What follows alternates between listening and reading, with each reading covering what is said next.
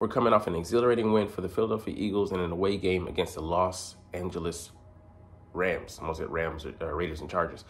But, man, after a rocky start with the defense giving up so many points, the end of the first half and the rest of the game, man, what a difference halftime adjustments make, as well as being aggressive at the end of the first half, which we'll also look at a little bit and dive into some other issues. But first, let's look at the snap count and see who played too little, who played too much, and where else we can make adjustments. What's up, it's your boy Citron coming back at you with another analysis video. And I kid you not, that's my real name. And first of all, let's get into the Eagles snap count analysis, week 5 at Rams. So yeah, we need to talk about this guy here. But first, Jalen Hurts, not really the snaps like every week, but ran the ball a little bit too much for my comfort. But yeah, I mean, it worked obviously, but you definitely want to not see him almost pop out his knee as it looked on one scramble. I think on 39, but he got some tough yards, took some hits, didn't look to be of the dangerous variety, but all it takes is one from the wrong angle and unexpected to put him on the shelf or potentially in the season. So let's be careful there. DeAndre Swift, thought he could have gotten maybe a couple more carries, but let's just face the fact that Kenneth Gainwell needs less snaps. But who do we replace him with? I think it's really time for us to see Rashad Penny and see what he can bring in being the bell cow. Being the clipboard boy to the bell cow. But I think he would give us theoretically a tough inside running presence, and I would welcome that. I know he doesn't offer anything in the receiving game. That's why you still keep Gainwell out there. But Gainwell was also a liability in pass pro. He allowed 3 pressures, so he's just not showing the juice. And then, 17 on 7. Yeah, he's not really providing, the bang that we thought he would for our buck when we touted him in the offseason as potentially being a lead back. All right, I have no problems with A.J. Brown, Devonta Smith, and Quez Watkins' snaps. A.J. Brown, Devonta, we'll get to Dallas in a second. I misspoke there gravely. But Devonta, he needs to be targeted more. I think 2 targets for, one catch for 6 yards, and they had to work him in later. They were using him strictly as a decoy, and I get that, it's what worked with the Rams not trying to get beat deep, but you need to keep your young star involved, keep him mentally checked into the game.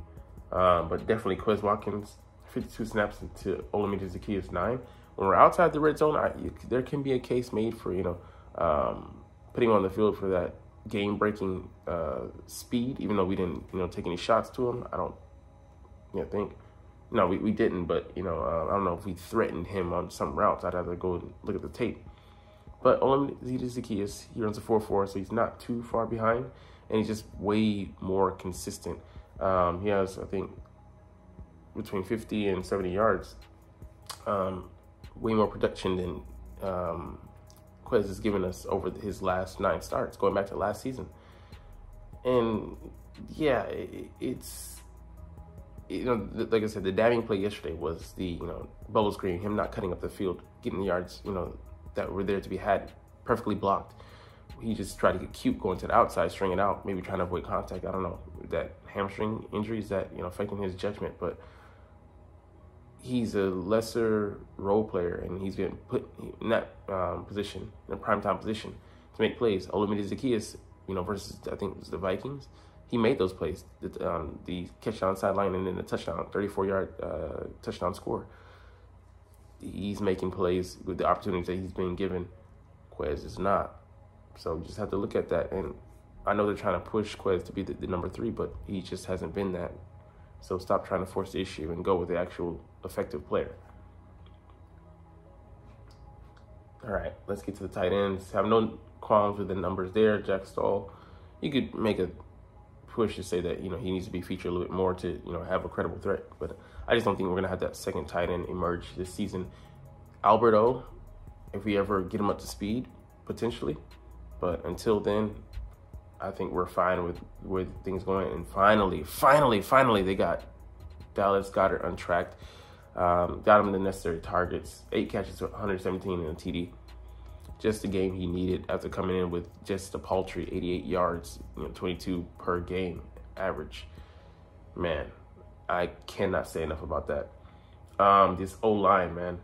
All the snaps, of course, justified. Suopeta, the way they took care of Aaron Donald, Jason Kelce said they made a game plan for him, a new formation, kind of like this shape, where they had never done it before in a game, but kind of ping pong him off of two guys, and it was Lane Johnson at times, and taking him because they're moving him around in formation, trying to find a weakness, an advantage to take place to have an advantage and take advantage of, but it was not to be found.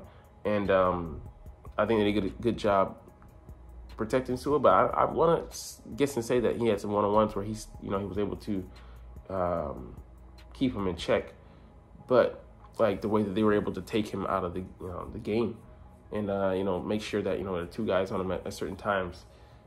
It's saying that maybe we're not going to use that again, but we do have Chris Jones coming up on the schedule, and that will be a game that will Cam Jenkins will not be in there for, so we could throw that back in there. Just another caveat, hoping it's not a feather in the cap, but that was excellent execution on the game plan, going in to neutralize one of the best pass rushers historically in the game. And you want to see more of that to deal with those imposing threats. You have Quentin Williams coming up next game, as well as after that Christian Wilkins, who's a top 10 D tackle. So we'll see how they deal with it. But I really love what they did on the interior there. Edge rushers, I have no qualms with the snaps here. This guy, he's got to earn those, And this guy, he's just a holdover, and because we trust him to not go out there and really fuck it up unless it's a penalty. Brandon Graham, I think last year was an aberration. It was a career high for him, but he's settled back down. Still a threat, a big threat, but this number of snaps for him and his age 35, 36 year old season. He's like 14-year vet now. I don't have a problem with him not carrying, getting the lion's share of snaps, man. But this guy here on back-to-back game-ending snaps for the Rams offense, getting those sacks, that was huge, and just showing that thumb might finally be reaching a level of comfortability, and he's about to pop off. Josh Sweat as well, getting 5 pressures, 2 quarterback hits, 3 hurries. He's in good form as well, forcing that fumble on Puka Nacua, showing he doesn't have to get sacks to be active. All right, interior, it was an interesting divvying up. Jalen Carter got the most snaps, but he was highly effective with those 2 sacks. Mike Williams, I think he deserved that as well, showing that he can carry if need be. Jordan Davis, I didn't notice a lot of these guys, and I definitely didn't notice Morrow, but we came in with a good game plan, good percentage of snaps divvied up, so I have no problems with the interior, the way they played, getting the push, especially this guy leading the charge, and I'm guessing that he was eating a lot of that attention. Nicholas Morrow, fine, just make the interception, and then the forced fumble, don't get too cute trying to roll in the ball, maybe roll with it, and then get a running start. Yeah, just drop on it. But yeah, when Kobe comes back, I don't see how we take Morrow off the field. He's one of the best linebackers, number 2 right now rated by PFF. He's just too effective. All right, corner. It was interesting. We got Eli Rich some snaps. I mean, that was a tough game going against Cooper Kupp. It's well with Mario Goodrich, but could it be said that maybe you play Eli over Mario? We'd have to evaluate and see how he played overall. But, man, the MVP coming into the slot, Bradley Roby, the way he was able to shut things down, especially in that second half, nothing doing, and then handling the switches and bunch formations, it really shows that we needed a veteran presence, and he gave us what we needed exactly. All right, Darius Slay, he had solid play to me outside of that 39-yard catch on the rocker route to Cooper Kupp. Pretty much burned everybody. James Bradbury led up 2 touchdowns, but he settled down in the second half. Reed Blankenship, solid, very good as well. And Justin Evans, finally, those 2 playing back there, him and Reed, stabilizing force. But he also got down in by Kupp as well. So, yeah, it's a work in progress. We're still dealing with some injuries, but overall, man, 5-0. It's not surprising that we're here, but the way we're doing it is interesting. All right, Eagles fans were so loud at Rams game that they helped Jalen Carter defense pick up the snap. So they had to switch to a hand signal, and Jalen noticed it on the second go round.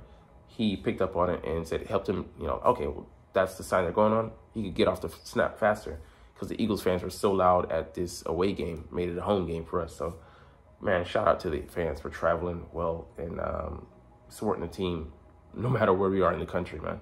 Crazy. All right, 2 players who could make sense for the Eagles at the trade deadline. We've actually covered a couple of one of these guys. Jabril Peppers could be interesting. I do think he'd be a starting safety for us. He theoretically would be an upgrade over Justin Evans, but as well as just a reserve. He's also a utility man. He can play in the slot. He could return kicks, so he could be very good usage. But would Bill be willing to let go of him? That's the question. Jeremy Chin, we already know about him. Solid guy. Could also play in sub packages. Be a joker player for us. I would love to have a guy with that versatility here. And C.J. Henderson on the outside, would also can play in the interior.